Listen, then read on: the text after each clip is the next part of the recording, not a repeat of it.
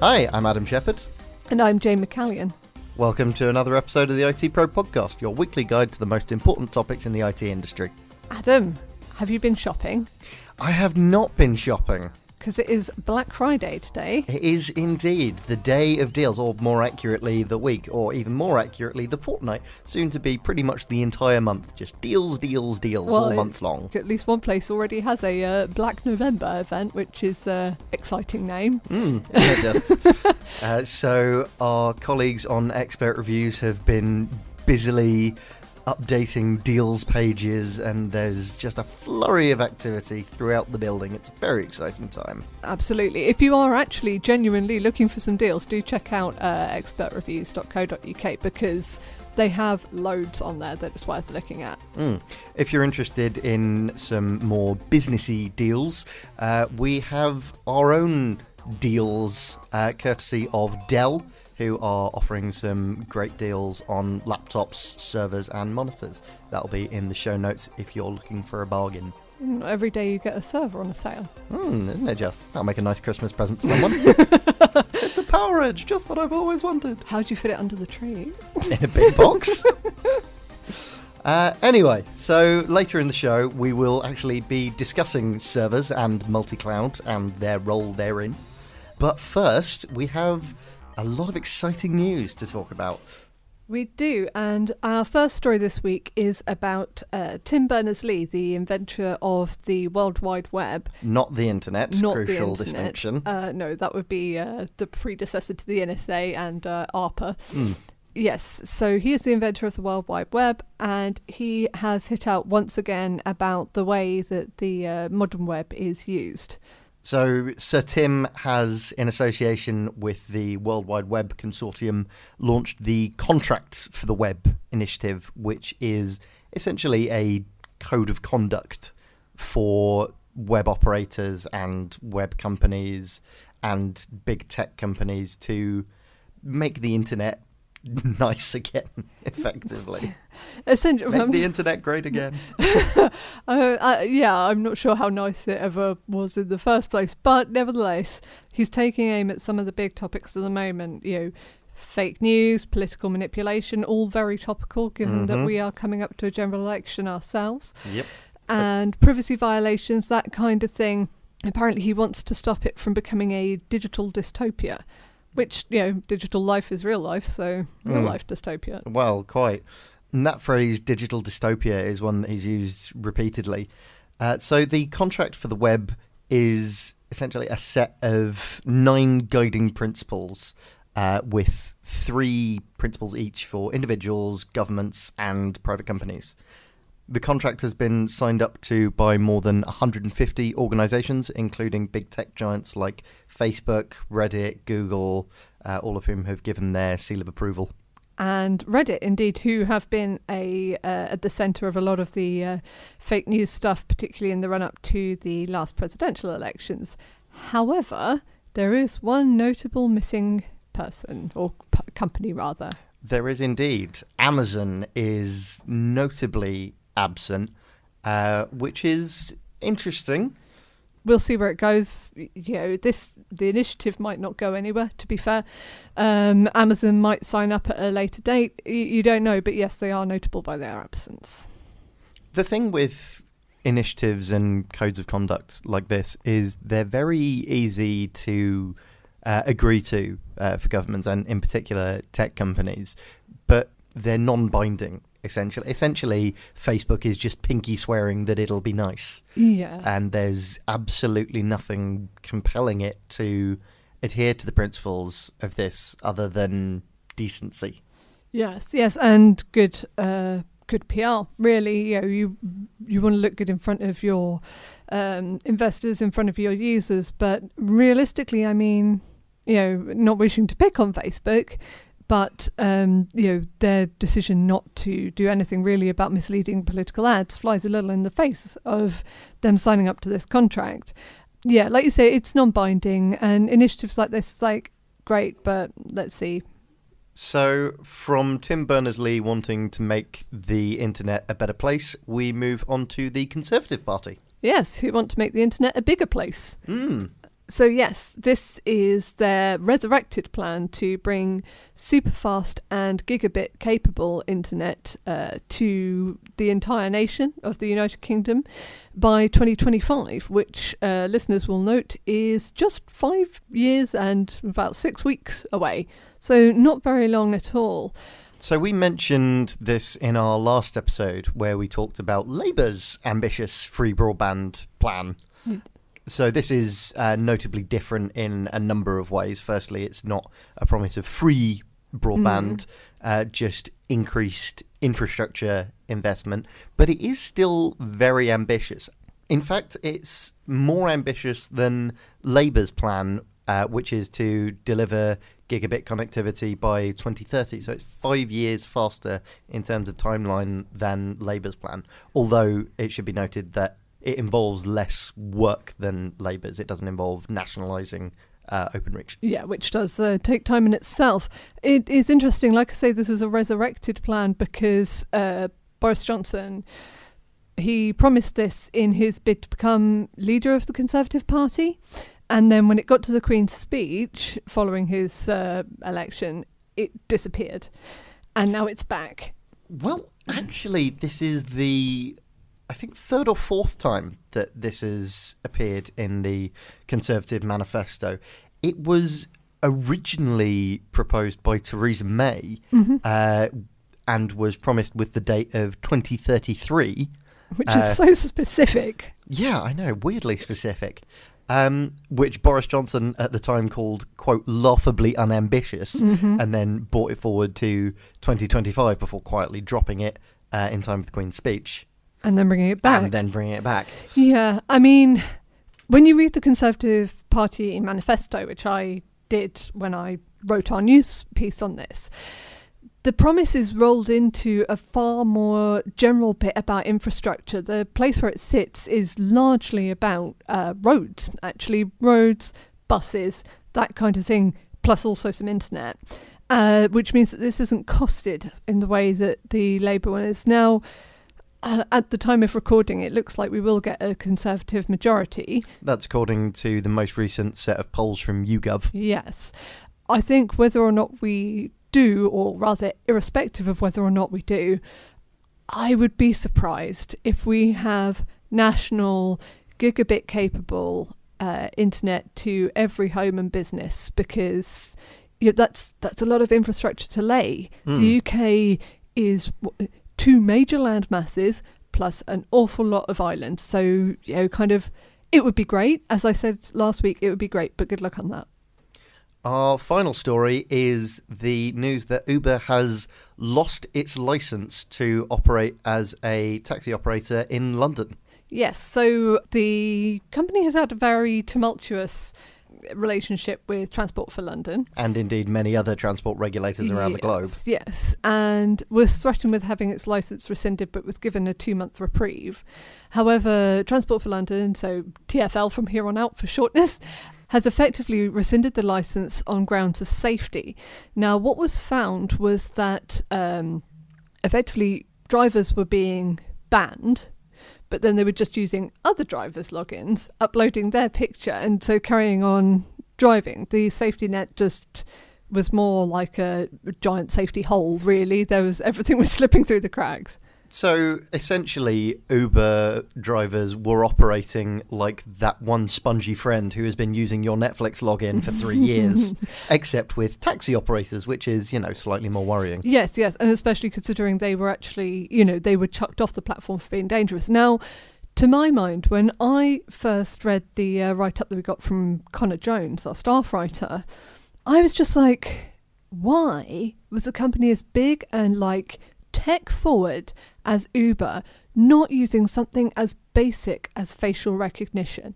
I am not full on let's cover everything in CCTV and facial recognise everyone. There's been big problems with that we've seen in Wales, for example, with the police force. But with this, it's just you have pictures of people. Your main way to recognise who is operating on your platform is through these faces, really. And so you should have some kind of capability of your platform recognizing who's who, and if there is a face swap and it matches somebody who was kicked off for whatever reason. I mean, if not facial recognition, then at the very least some other form of biometrics like fingerprint scanning. I mean, we've had both facial recognition and fingerprint scanning on consumer smartphones for years now. There is really no reason at all why Uber couldn't have implemented these kind of safeguards at scale. It really is bizarre. I think that, the main criticism that they face is that the platform can be unsafe. They don't have much oversight of their drivers. This is a super simple way to deal with it. I just don't understand. Well, it should be noted that Uber has now promised to roll out a quote-unquote facial matching system for exactly this purpose. But the fact remains that it could have, and in all honesty, should have done this years ago. Sure. It's a mature company. Why has it not done? It's not a startup anymore. Why hasn't it done it already? I mean, props to them for doing it, but yeah. So we're going to take a short break now, but when we come back, we will be joined by staff writer Bobby Hellard to discuss the ins and outs of multi-cloud architectures. Join us after the break. Hello, I'm Ollie Mann, and every Friday on The Week Unwrapped, we cover the stories you might have missed with journalists from theweek.co.uk. It's all the big news not making headlines right now, but with repercussions for all our lives. That's The Week Unwrapped with me, Ollie Mann, available now for free from all good podcast apps. And welcome back. And we are now joined by Bobby Hellard, who is our staff writer. Bobby, hello. Hello, thanks for having me. Thanks for coming on the show. Bobby is our resident cloud expert, and we are going to be chatting today about multi-cloud architectures, what they are, why they're important, and the role that they have in modern business. So, Bobby, what is multi-cloud? Well, it's multiple cloud providers, multiple services from different large companies that provide cloud. So you'll have to forgive a cynical old person here, but is it just a buzzword for hybrid cloud? No, hybrid cloud obviously is on-premise and off-premise cloud services, whereas multi-cloud can be any of the two. It sort of mixes. So it can be either multiple public cloud providers, multiple private cloud setups, a mix of private and public, basically any kind of combination of any of the cloud systems that are available. Multi-cloud is something that a lot of the big vendors have been talking about. Dell and HPE in particular have been going big on the idea of multi-cloud. What advantages does a multi-cloud system have for businesses versus just going with a single cloud provider? The biggest benefit is obviously choice, because you're not locked into one vendor and locked into one service. If you're with one company, they may not be able to provide every single thing you require as a business. Each business is obviously different. So whatever services they have may not be as good for you as they are for someone else. So multiple different providers, multiple different services, different capabilities, different qualities. So a lot of vendors are quite keen on multi-cloud. You were recently at Google Cloud Next 2019 in London, and they have their big Anthos play for multi-cloud. Can you tell us a little bit more about what Anthos is and how it works? So it's Google Cloud Platform rebranded as a more open multi-cloud service where it can have multiple providers. Without clashing? Yeah, on their own platform. Oh, nice. And you are off on another conference this week coming. You are going to Amazon Web Services reInvent. Does Amazon have its own multi-cloud play, or are they not getting in on the action? Well, no. From what it looks like, Amazon are quite anti-multi-cloud. Anti-cloud, if you will. So there's a recent PDF for partners, and you have to have a partner login to see it. But they ban the word from partners. The word multi-cloud. They ban not just multi-cloud, multi-cloud, cross-cloud, any cloud, every cloud, and my favourite, any language that implies design or supporting more than one cloud provider. It's all getting a little bit. one ring over here, isn't it? Yeah, isn't it just? Amazon clearly doesn't play nicely with others.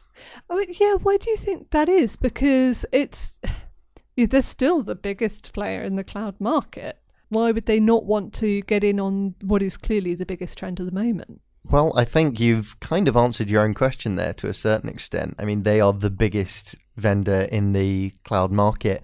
Why would they encourage people to diversify onto other providers?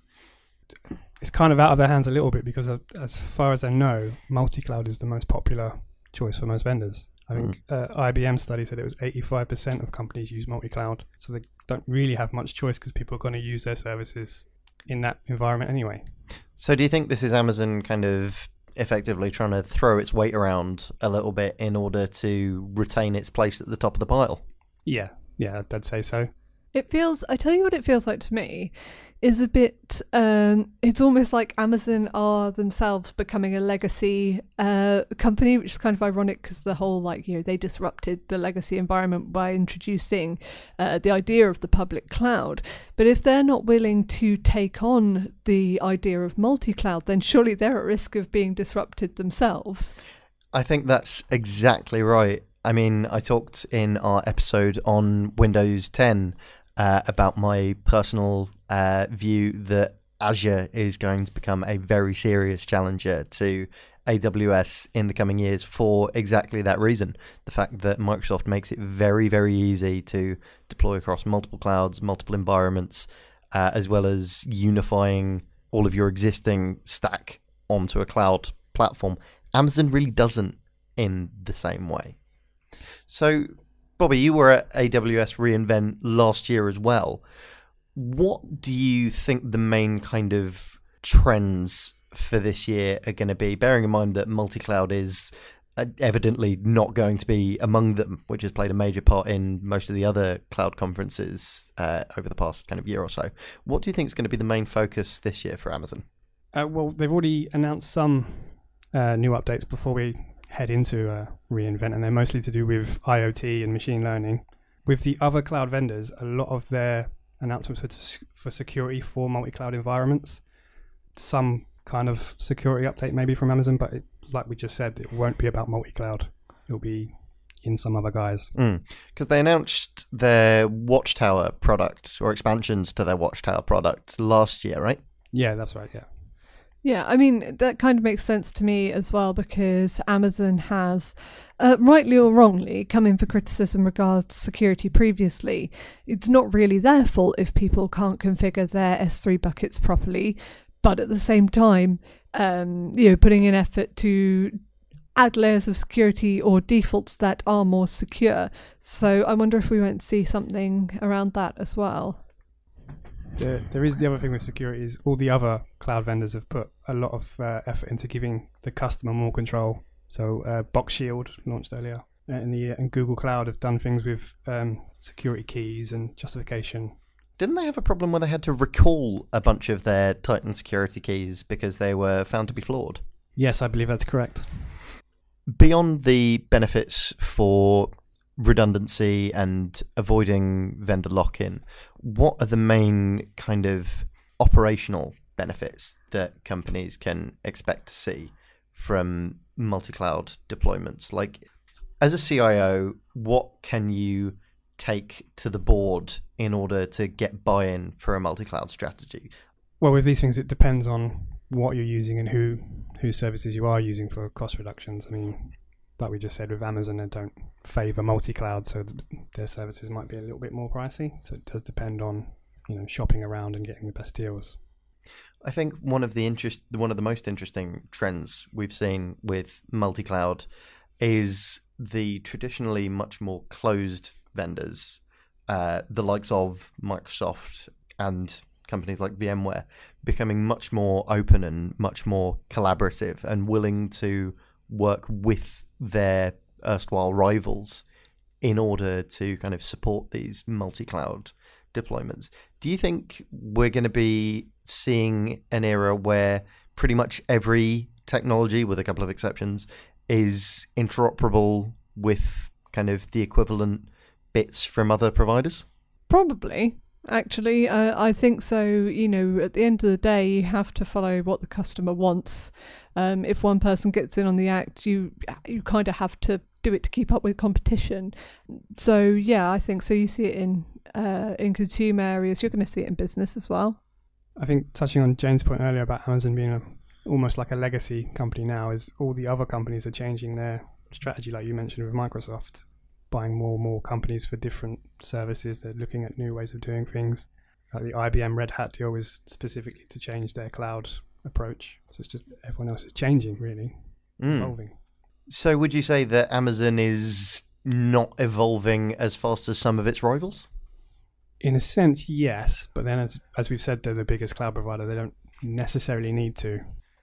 Well, Bobby, thank you very much for taking the time to speak to us.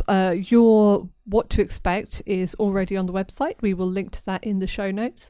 Have a great time at reInvent. Really looking forward to seeing what comes out of it, whether it is multi-cloud or schmulti-cloud or however else they're going to frame it. And also your View from the Airport wrap-up at the end. Thank you. You can find links to all the topics we've spoken about today in the show notes and even more on our website, www.itpro.co.uk. You can also follow us on Twitter, where we are at ITPro, as well as Facebook and LinkedIn. You can also email us at podcast@itpro.co.uk. Don't forget to subscribe to the ITPro podcast on Apple Podcasts, Spotify, Stitcher, or wherever else you find podcasts to never miss an episode. And we'll be back next week with more news and analysis from the world of IT. Until then, goodbye. Bye.